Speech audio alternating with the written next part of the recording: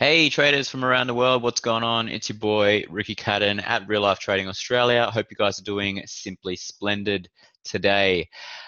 Let's take a look at the SPY and what's happened the last 2 days. You can see we've had a glorious move, moved about 2.5% in total.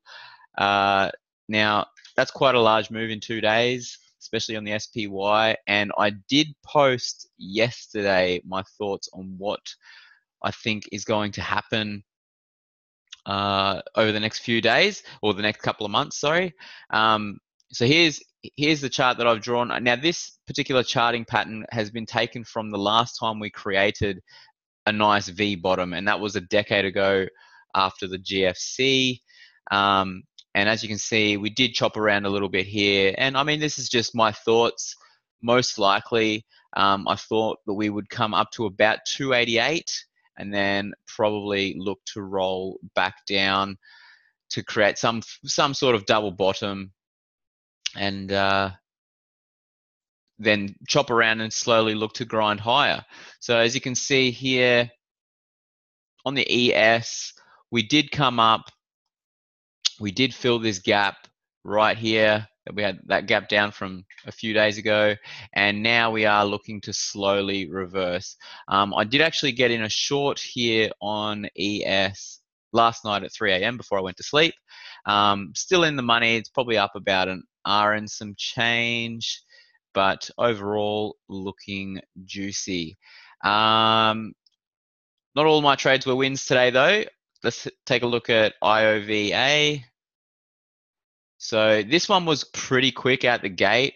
I'll show you on the 1 minute how I was looking at this. So we'll go back here. So what I was looking at on the 1 minute pre-market was this bullish candle right here and these bullish candles right here. So we had some decent size volume, as you can see, coming in pre-market.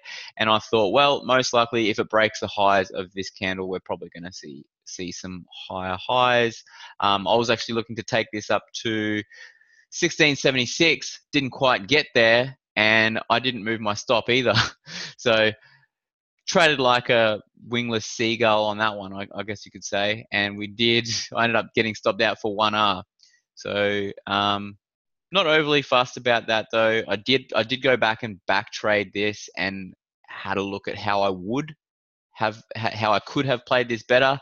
What I was looking at though was this wave count. So we had the 1, 2, sorry, we had the 1, 2, 3, 4, 5, and most likely I was hoping for this to come up a little bit higher, and I didn't quite get there. So really I probably should have, as soon as this big bullish candle came in and this bearish candle came in, I should have moved my stop to about there and then just locked in some gains, but that's okay. Can't catch them all.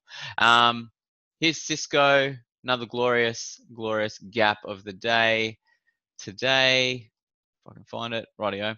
We gapped up, nice little retest gap, gapped up above these moving averages. If you have a look at the 5 minute, beautiful play. It actually did look like it was almost going to fade here, but as soon as the moving averages came in on the daily, it was just very quick, very quick. You could have taken the retest of the pre-market highs and played that bullish. I didn't, but anyone that did take Cisco, that's exactly how you would have played it. Here was a quick scalp on WMT, me basically just trying to get some money back from what I lost earlier on in the day. As soon as we came up, this was a nice gap. It did look like it was going to fade, so I was very quick to get out of this trade, especially as we came back up into the highs. But as we traded higher to the highs again, and then back down to the 50, I was basically looking to try and take this at the highs, but there were a lot of large orders coming in, so I was just like, I'm just going to take my profits here and just get a little bit of money back. And so I ended up gaining. So overall on the day, I closed out with a 0.5R loss. So not a bad result considering the trades that I took. However, definitely could have played a lot better. There are a lot better setups, but there's always tomorrow. MU, I missed this amazing double bottom. I was actually looking at this double bottom right here, and I thought this will most likely go higher, but I didn't want to chase it. So if you did look to play this on the intraday, you would have played this double bottom. This support level, if you have a look on the daily, if you have a look on the daily, it's right here. So it literally just traded. It traded straight down to a support. 37.14, beautiful buying location on the 5-minute, beautiful double bottom. You could have even bought it again at the end of the day, but I was sleeping, so that's okay. But if you did catch MU, well done. Now SQ, I got into some absolute zero puts on this around 3 a.m. as well as the SPY. I got in some puts at 3 a.m. as well, thinking the market's going to go lower, as well as shorting the ES. So I am in a couple of bearish positions as we speak. But Square basically after this glorious push up, it is also doing exactly what I thought from the last stock review that I did. I did say that most likely will come up a little bit, fill this gap, and then probably roll down. Doesn't have to happen. We can chop around here and then go higher, but I'm just gonna stick to my plan and keep trading and keep trading my plan. So here is the XJO, right? The ASX 200. We are trading higher. Pretty strange because the market was, well, not really strange, but I did say that most likely we are going to chop around a bit. That hasn't happened. We have come back up to these highs again. I don't think it's going to sustain that bullish trend, but it was a very nice bounce off the 50. So if we do get another little dip, I'll look to buy the dip on that. But XJO, just bullish to neutral at this moment, at this point in time. BHP, got to give a shout out to my good friend Helen, who bought on this dip right here at $36. Well done. We did speak about this. We've been speaking about this for the last few months, saying that this was the time to sell up at 39 and a good buying location was 36.50. So well done, Helen, on that.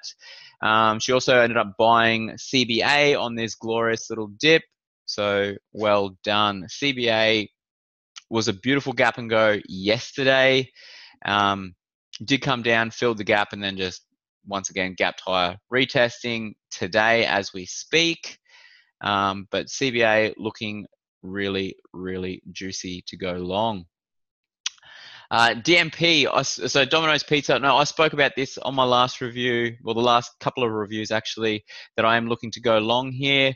As you can see on the weekly, we are at a very, very good buying location. So if you are looking to purchase some shares on DMP, I'm looking for a close above 39.92, and then I'll look to take this thing bullish. Here's WTC, WiseTech Global, beautiful gap and go, and Morningstar reversal 4 days ago. We have gapped up and just ran. So, I mean, we are coming up into some really strong resistance. Where do we go from here? I'd be looking at taking profits up here if I was in. But other than that, that's WiseTech Global. Moving higher. Buy the dip. Now, Aussie dollar, I spoke about this a few times, saying that we are most likely going to go lower, and we have. We're down now at 68.8 cents. We're probably going to chop around. We're probably going to chop around here. We're not going to keep plummeting. We most likely will get some sort of retracement, and then I'll look to short it again. But that's all for today, guys. I hope you guys enjoyed your Thursday real life stock review, and I'll be back next week on Tuesday to bring you some more goodness. Jeremy is doing a live webinar, where we are going to be introducing myself and having a talk about what I do how I trade, etc., and the plans for the future. So I hope you guys can catch that video or catch that webinar. If not, until then, love life, live life, and trade it. I'll talk to you soon.